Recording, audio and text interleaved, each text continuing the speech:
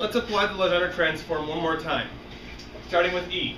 So E, as we know by now pretty well, is a function of S, V, and N.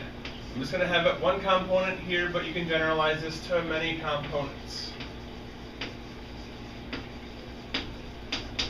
So let's apply this again with respect to two of the natural variables, or the variables of which E is a natural function of. So E, let's call this a new function with a G, equals E minus partial E partial S times S minus partial E partial V times V. And again, we'll keep the other things fixed when we take these partial derivatives. So when we take it with respect to S, V and N are constant. When we take it with respect to V, then in this instance, S and N are constant. So what is this new thermodynamic state function? Well, let's write down this equation again for E. Differential E, and it is, equals T ds minus P dV plus mu dni. Okay. And take the derivatives. dE ds is going to be equal to T. We did that before. So, let me write this down. Partial E sparked with respect to S, everything else kept fixed. Vn equals T. Okay, great. Now, dE dV. Make a semicolon there. Partial E with respect to V. Everything else kept fixed. S, comma, N equals what? Well, dE dV, everything else kept fixed, minus P. So now we can substitute these back in to the equation above. We get a new state function, G equals E minus TS plus PV.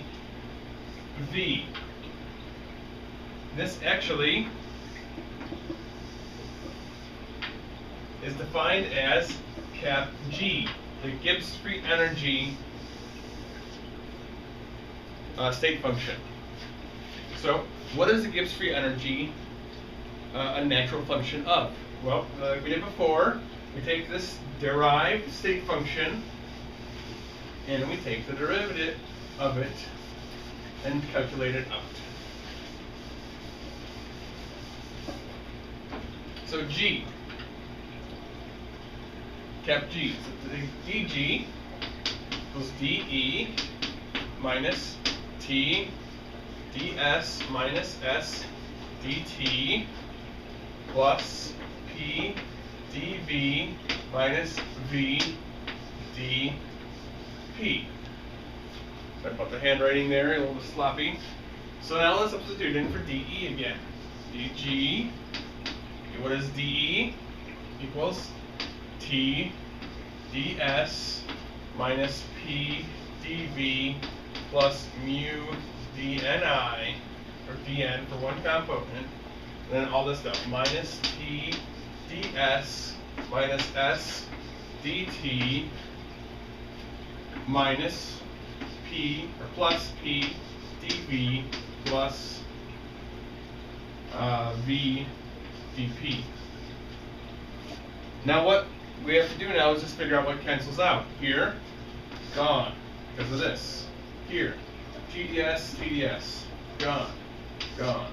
So what we're left with is dG equals minus S dt plus V dP plus mu dN. That's it. This is the Gibbs free energy, and what is it a natural function of? Temperature, pressure, and mole number.